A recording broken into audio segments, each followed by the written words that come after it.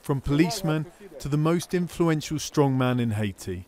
This is Jimmy Barbecue Cherizier, the leader of the G9, a coalition of some of the country's most powerful gangs. That alliance controls swathes of the capital, Port-au-Prince. As it has fought rival organisations, killings, extortion and rape have shot up. The United Nations say it's the worst violence in the country in decades.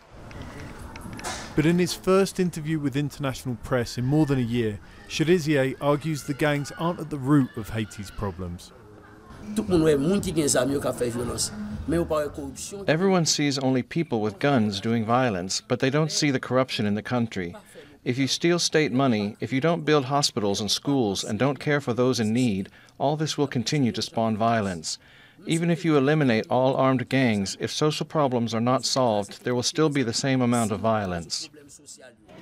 Successive Haitian governments have long neglected the population, but now there's also a power vacuum in the country. Not one official has been democratically elected, and many see the current Prime Minister, Ariel Henry, as illegitimate. Analysts say that's let the gangs off the leash. Well, before, the gangs acted as a kind of mercenaries with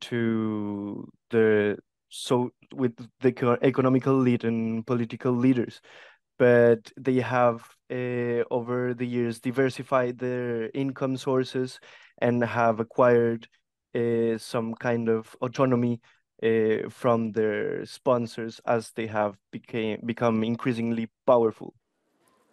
Cherizier says he's a community leader, protecting people under his control. But gangs in Haiti control food, fuel and other commodities passing through their territory, demanding protection money, hijacking trucks. The United Nations also accuses Cherizier of massacring civilians and blockading the country's largest fuel terminal. Last October, it levelled sanctions against him. He told Al Jazeera he was innocent and unworried.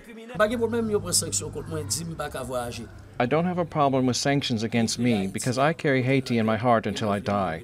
It doesn't bother me because I don't travel, I don't have any goods and any interest in foreign countries.